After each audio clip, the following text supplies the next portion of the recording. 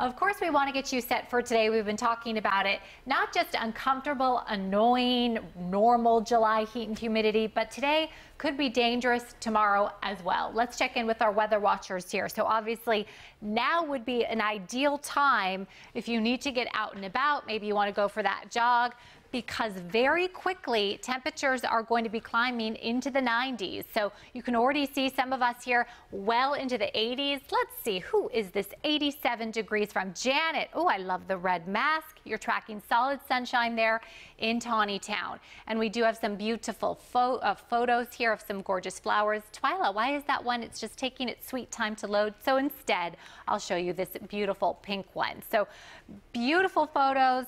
And it is beautiful right now. It's just not going to feel particularly beautiful later on today. Going to feel uncomfortable. 79 degrees right now at BWI. 78 in Bel Air, 80 in Westminster, 78 there in Frederick. So we're going to be climbing into the upper 90s. We'll be there very soon. Dew points here. So upper 60s still at BWI.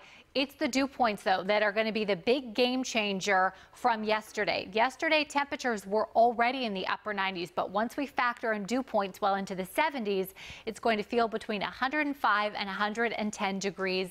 Thus, we have this area of red, a heat advisory, the pink, an excessive heat warning. So based on the combo of heat and humidity, it could be dangerous. So you really do not want to be out and about this afternoon if you don't need to be for any extended period of time. Make sure to take those precautions. Take plenty of breaks if you have to be out there. Stay hydrated. Start chugging the water now. The radar here, we do have some spotty storms to the west. Most of us, we stay dry today, and we really stay dry tomorrow. There is a chance for some spotty showers tomorrow. That would mainly be for places south of the city. A better chance for storms arrives on Tuesday. Tuesday is also when we get a little bit of relief. Not a lot, but a little. So you'll see what I mean. Today, 99. Tomorrow, oh boy, headed for the triple digits. Remember, Monday's record is 102 degrees. I think that was set back in 1930. So we're going to be very close to that. Tuesday, temperatures, a little bit of reprieve, as I mentioned, but still 95. That is still going to be pretty brutal there.